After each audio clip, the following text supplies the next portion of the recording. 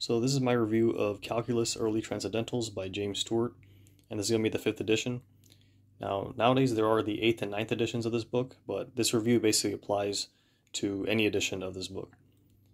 Now, there's two versions here. There's the Early Transcendental version, and there's also the regular one. I believe the regular one has a red color to it, and then the Early Transcendentals is obviously this blue coloring. And the only difference is Early Transcendentals introduces transcendental functions just earlier in the book. And so it really doesn't matter which version of the book you get.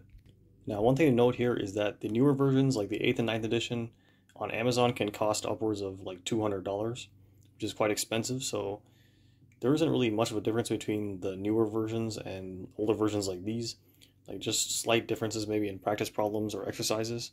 But in general, the lecture content is basically the same. So if you want to save money, I would definitely recommend trying to get something along these lines.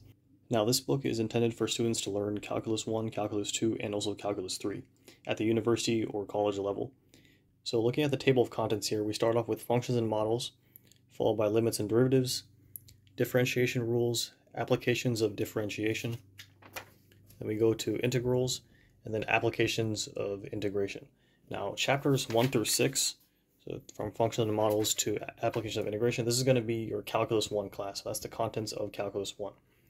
So then Calculus 2 starts off with Chapter 7, Techniques of Integration, further applications, and then differential equations, followed by parametric equations and polar coordinates, and then infinite sequences and series. So that's going to be the contents of Calculus 2. And then Calculus 3 starts off with vectors, vector functions, partial derivatives, multiple integrals, and then finishes off with vector calculus, which is the main or the bulk of the section of Calculus 3. So this chapters 12 through 16, that's going to be the contents of Calculus 3. And then there's an extra section here, chapter 17, for second order differential equations, but that isn't really taught in a standard calculus class. So that's more for like a differential equations, a separate course on differential equations. So if you're just reading this book for the purpose of calculus, you can feel free to skip this part. And then we finally finish off with the appendix and the index. Now, the structure of the book, or the structure of each section in the book is fairly straightforward. So for example, let's look at section 2.7 here. You have the standard lecture, so that includes the lecture notes and also some good examples, definitions, and theorems.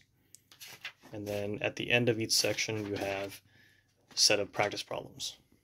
And there's quite a bit. So in this section, there's 28 practice problems just in this section. And then towards the end of the book, you have the corresponding answers to all of the odd-numbered exercises. So overall, this book is very easy to read and understand, and its sections are very organized, and you can easily navigate from section to section. So I would recommend this book to anyone who's currently taking Calculus 1, 2, or 3, and wants to treat this book as a supplement to their class, or to anyone who will take Calculus 1, 2, or 3 in the future, and they want to study ahead or self-study for the class. And in the end, this is a great comprehensive book for university or college level calculus.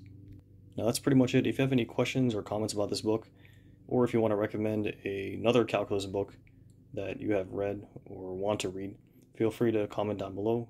I hope you found this review helpful, and thank you for watching.